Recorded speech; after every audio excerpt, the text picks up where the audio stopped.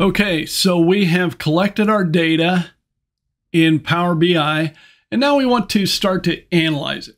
One of the first things we'll want to do is see, well, how clean is our data? What kind of distributions do we have on various fields?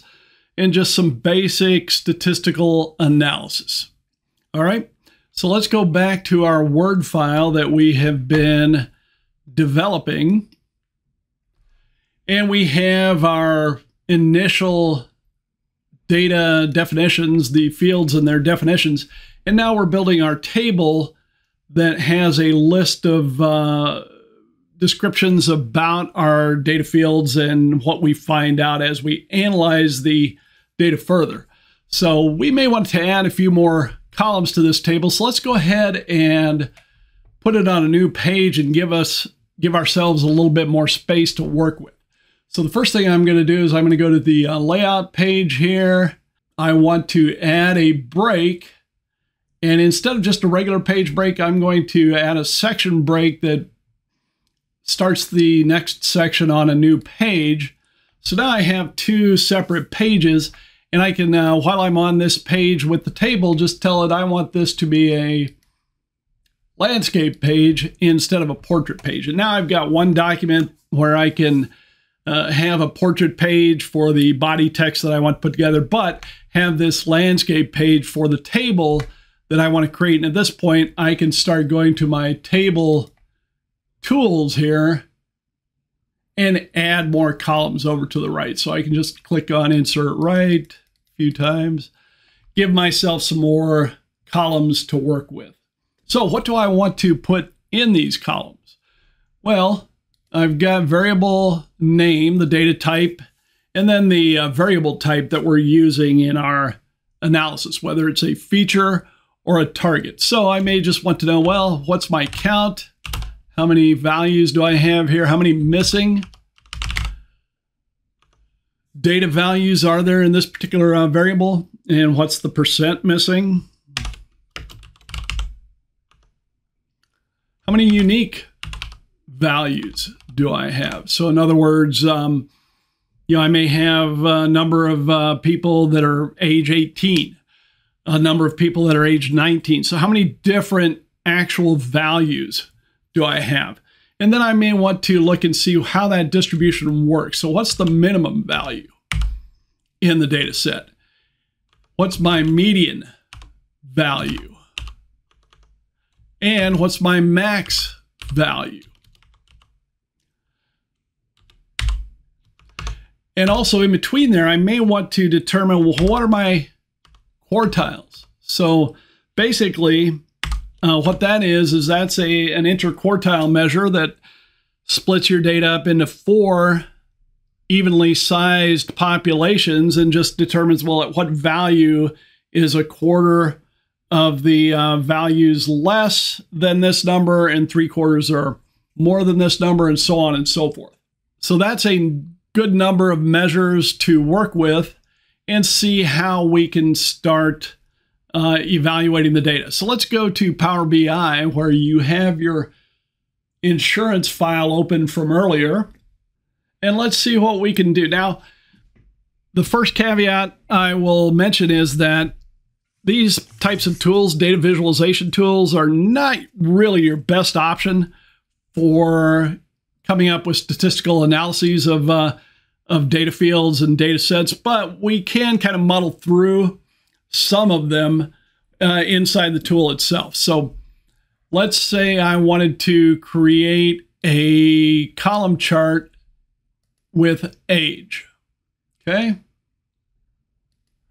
So I bring age into my column chart, and I can see right now I have the sum of age. Nobody's 50,000 years old in our population. So what I need to do is I can turn sum off, but what I'm more interested in is my count. Remember,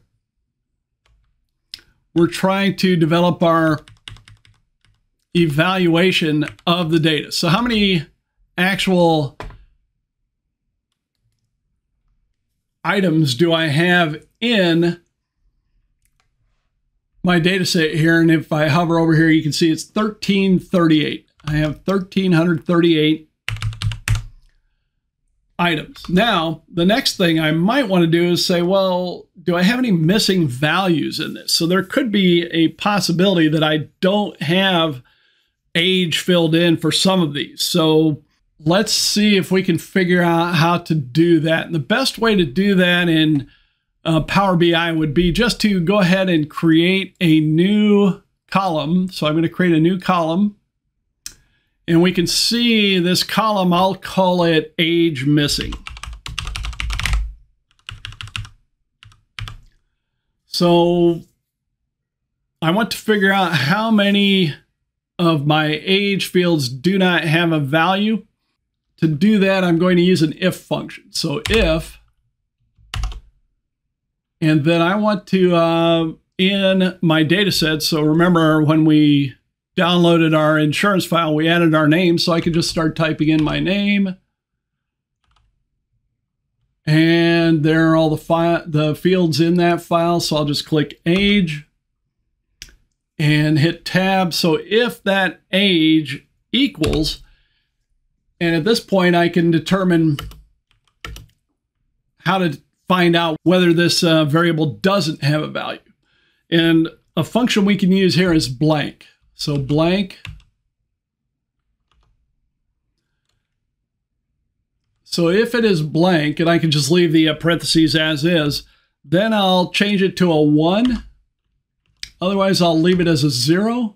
So if the age field does have a value, I don't want to count it. And at that point, I'm done.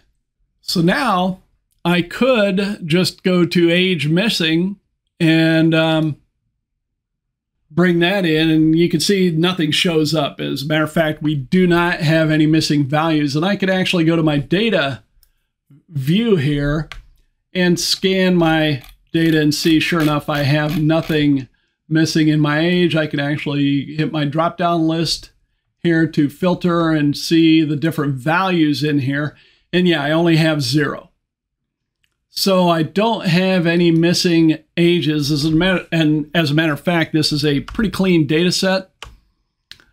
So all of the fields are like this. So I can now just copy this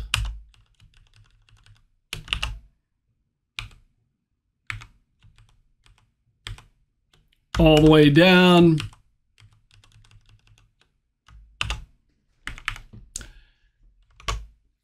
And I'm good to go. Now, what if I wanted to go back and check and see how many unique ages I have?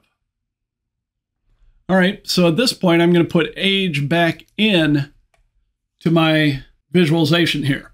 And again, you can see it starts out with some, but I can say, okay, what is my count distinct?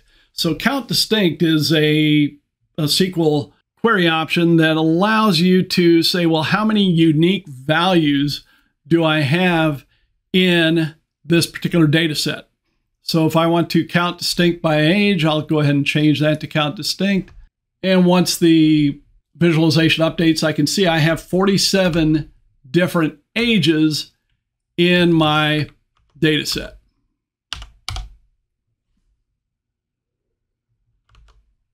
And I could continue through that and say, well, what's my minimum age? What's my maximum age? What's my average age, median, variance, and so forth. Now, as you can tell, that's going to be a little bit of a tedious process just walking through these one by one. So we'll hold off on that for now and see if we can do that in Excel instead. So let's switch out of Power BI and open up our data set in Excel instead. And you can pause the video while you do that. So I now have age, all my various data fields here. I'm going to first turn this into a table.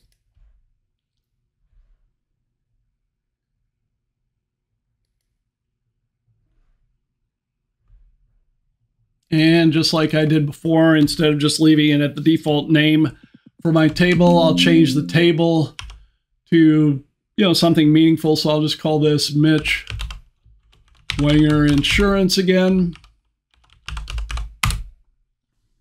So one of the first things we want to do is see what our interquartile cutoffs are going to be. So I'll just type in interq.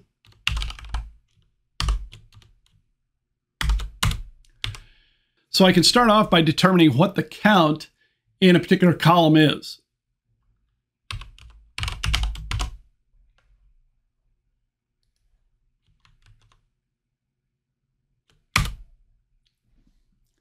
And you can see when I type that in, it says, okay, what is the count of age there?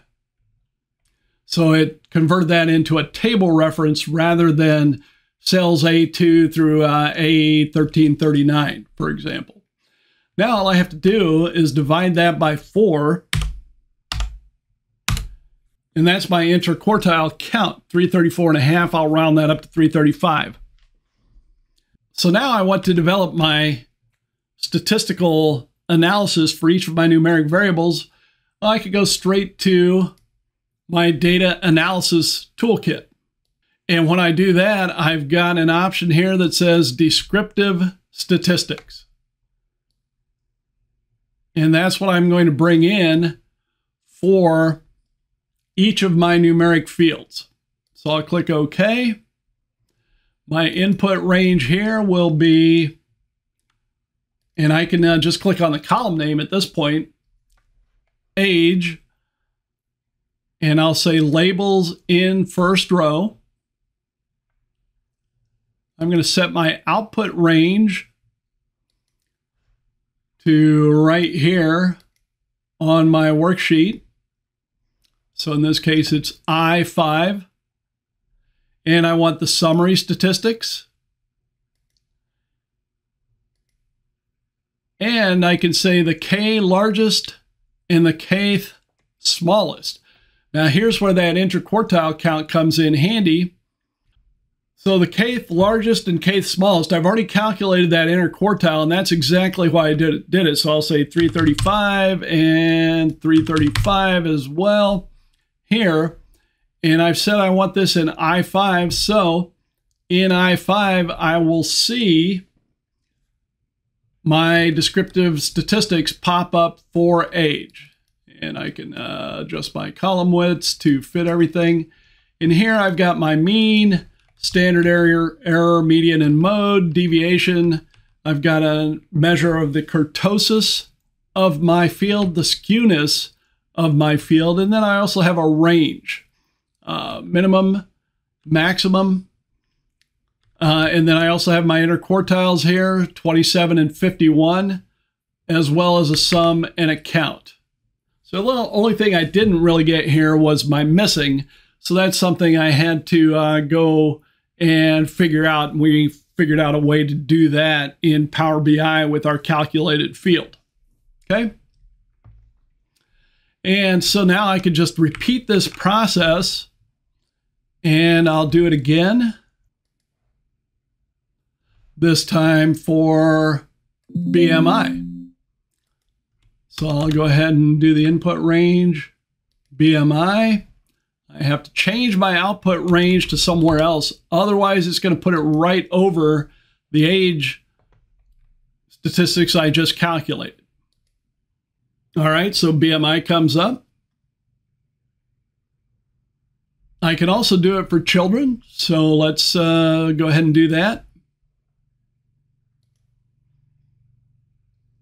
So that'll be column D.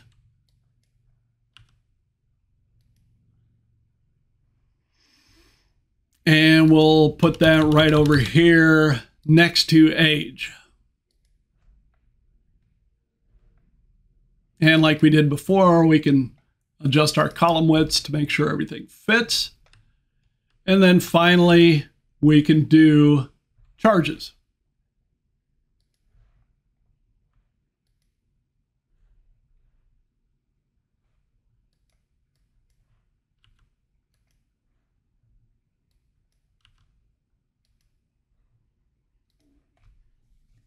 So fairly quickly, we have ourselves a good set of univariate measures that we can use, including those ranges and everything we wanted to do. So we could then fill those in our table here. And you can go ahead and do that and pause the video while you do that.